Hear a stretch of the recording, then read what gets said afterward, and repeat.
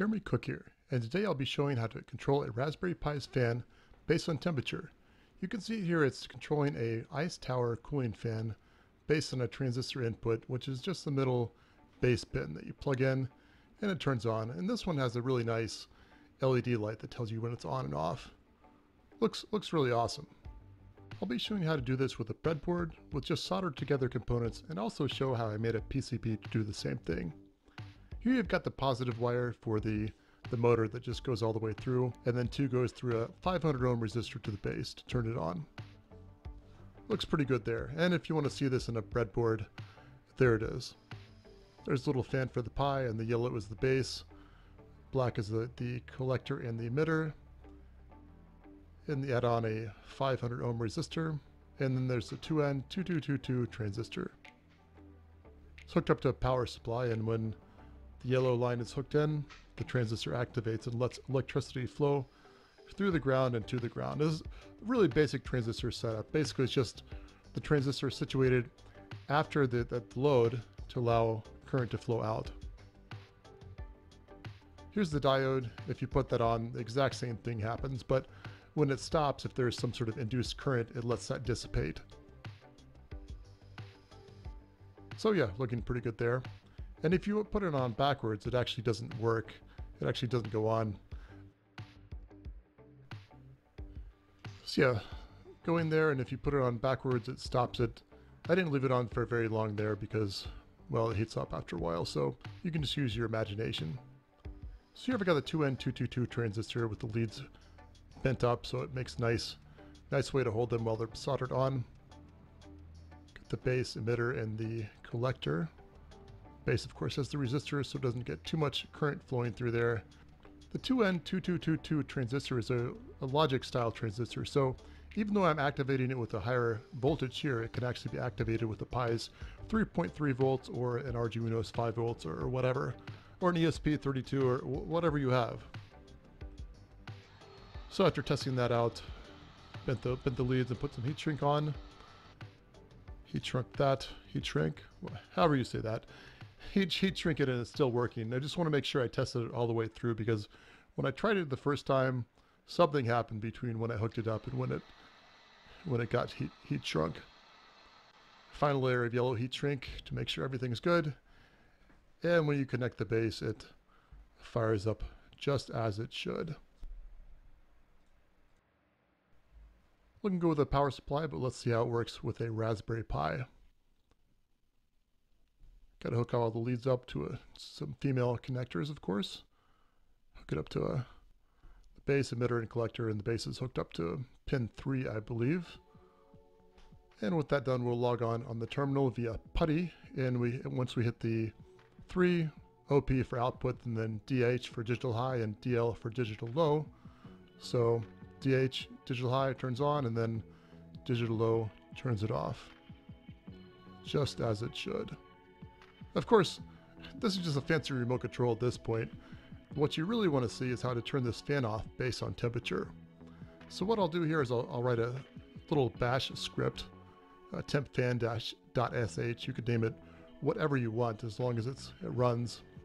And you've got the on temp at 45 here. You can set it to whatever you want, but that's decent temperature, I guess. So when it's greater than that, based on the VCG and CMD command, it looks at the processor temperature with that. If it's greater than that, then it turns the fan on. So if temp 0 greater than GT on temp, then turn it on. Write 3.1, and then if it's off, write 3.0. So that'll work once, but what you really want to do is run all the time, so it'll turn on and off based on the temperature. So looking at that, you got your temp-fan.sh, and you can do a fancy command called cron tab -e or -e. Basically, this is setting up your system so it'll run a task over and over. And what I did here is I put *** all stars here /tempfan.sh, which means it'll run it every minute of every hour of every day. So once a minute, it'll check the temperature, turn it on or off. There may be some better ways to do this that'll check it faster or more often, but I found this to be the simplest way I found by far. So I think it'll work pretty well, and yeah, I'm sure you can improve on it if you like. So from there, I mean, 90% of you will probably just want to solder it together and put the heat shrink around it, which I think will be a good way to do it. But I also made a PCB. In fact, I made this PCB before I even tried out this technique, and basically it just does the same thing as you saw before, a transistor switch. Designed everything on KiCad, of course, and you got your 2N2222 transistor port there. Resistor, I was thinking it'd be 1K to begin with, but I didn't have a lot of those left over, so it became 500. And your diode, so the current can dissipate if needed. All in all, that diode's kind of optional, as you'll see in a minute. Connect all the traces. Looks pretty good. And let's trace this all around, trace the outside of it. Make sure everything's good. Let's see how it looks in 3D. Yeah, it looks okay, but all of my designs are supposed to look like a spaceship, of course, and maybe I could save a little space. This board was like a little under $2 on Oshpark for 6 of them, so an hour's worth of my time, or whatever, 30 minutes to save a quarter maybe. Not the greatest value proposition in the world, but it's great practice, and I enjoyed doing it. And of course, it's not just all about the money.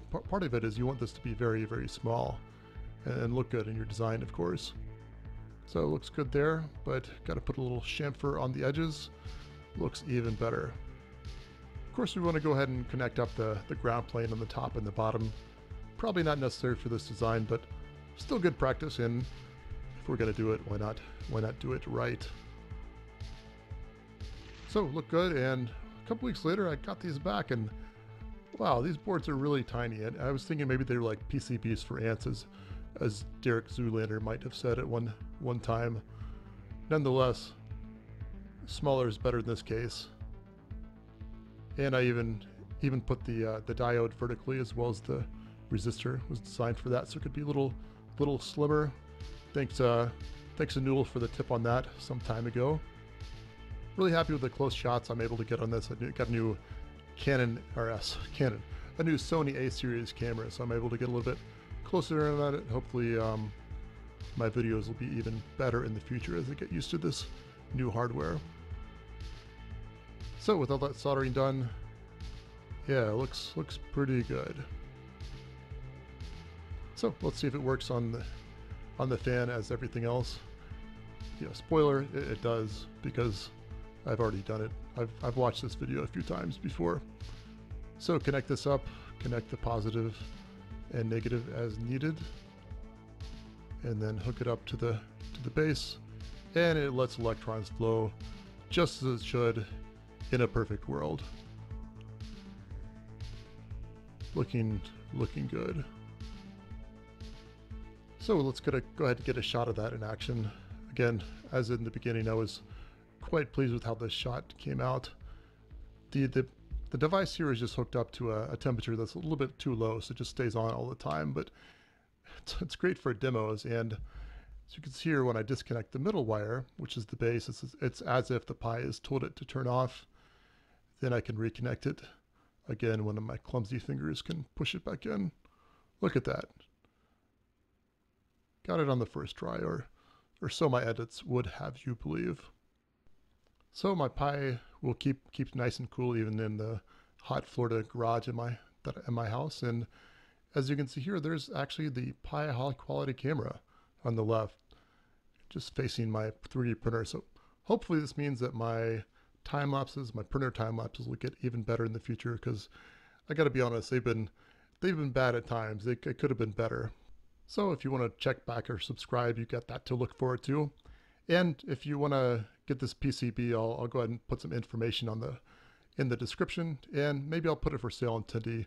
Hopefully there'll be some interest. So thanks so much for watching. Hope you enjoyed it, and I'll talk to you next time. This is Jeremy S. Cook, signing off.